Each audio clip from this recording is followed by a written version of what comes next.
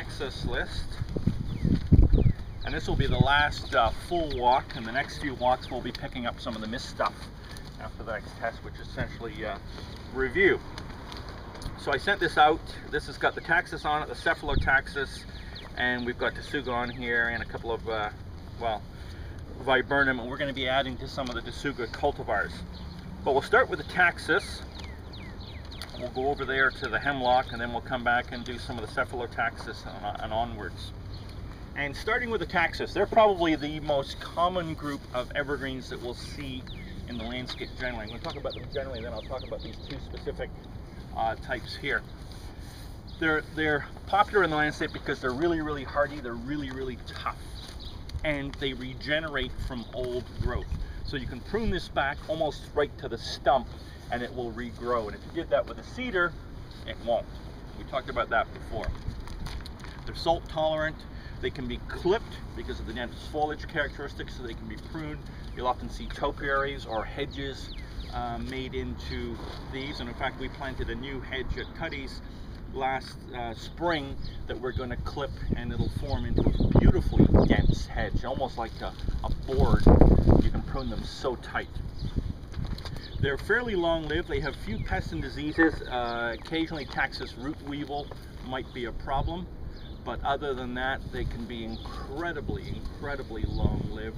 Very deep rooting system that makes them fairly drought tolerant as well. We've got a couple here to start with, and this one is number 1127, Taxus media Densiformis. And as the name implies, dense yew, right? Now this one hasn't been pruned for a while, but you'll see in here, you can see this characteristic where it's really quite thick, and that's unusual for an evergreen shrub.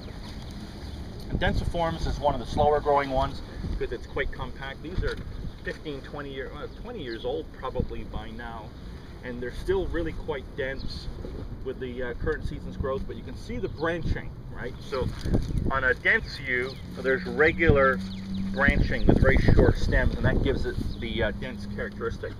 What you see here are the flowers, and they're going to open and they're going to release clouds of pollen in the spring, very early spring. If you go onto the website, you'll actually see some close-up pictures of the flowers open, and they can be from small to quite large depending on the species and the cultivar. So this one, over time, forms a loose mounding form. There are a couple of them in here. I think there's probably 3 or 4 planted in here. They'll form a loose mounding arrangement, and they will get about 2 meters across by about 2 meters tall eventually.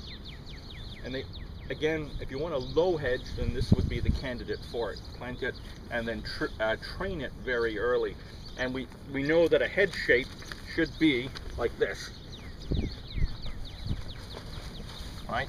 And that's when you plant and train yews, that's the way they should be. Wider on the bottom than the top, gets sunlight there. Most people put hedges and they put them in straight, and what happens is the top then shades the bottom and the bottom starts to thin out. The advantage with yews is after a number of years, you know, if you go to Europe, you'll see a lot of yew hedges that are hundreds of years old. After a number of years, you can actually go in with a chainsaw and prune them right back and reshape them, because hedges over a period of time begin to lose their form because you get different people pruning it, etc., etc. So at the Niagara Parks Botanical Garden, we had a hedge there that's over 75 years old and needed to be rejuvenated. And so when I was a student, we actually took surveyor's transits that you use with Pat Callan, shot lines, put marks down, and pruned this hedge because it was a very symmetrical hedge. So you can do that technique. Yes? When I was looking through the Taxus on the weekend, I can't remember if it was all of them or just one of them that has the fungus that grows in the middle and Yeah, that's not really a problem here, right? The problem is, and I noticed this on a lot of your plant profiles, and I think I mentioned this, that when you look at plant diseases, it will list every possible disease known to man that plant would get, but you have to look at it regionally and locally as well, because often we'll have populations of one pest and not another. I have never had a problem with yews in my 30 odd years in the industry with really anything on them. So that's that one, and then